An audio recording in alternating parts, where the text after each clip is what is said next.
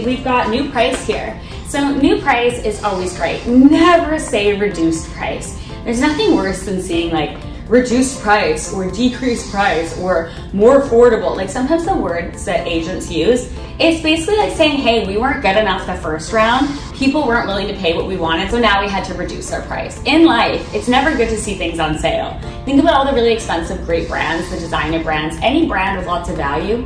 You don't see it on sale. You don't see Chanel on sale. You don't see G-Wagons going on sale. You don't see Rolexes going on sale. You don't see anything great ever going on sale. And that's because it doesn't have to. So if you are forced to change the price on a listing, which can happen, a lot of times the seller dictates the price to you. Meaning, as a new agent especially, you're likely to take a listing whether you think the price is good or not. And you will try your hardest for the seller. I remember what it's like when you start. But sometimes the sellers have unrealistic expectations, and after trying with you, you will eventually be lowering that price to a realistic price. At that point, instead of saying reduced price, because that basically says you got it wrong the first time, try to say new price. It's as good as you can get when you're spinning a price reduction. So yeah.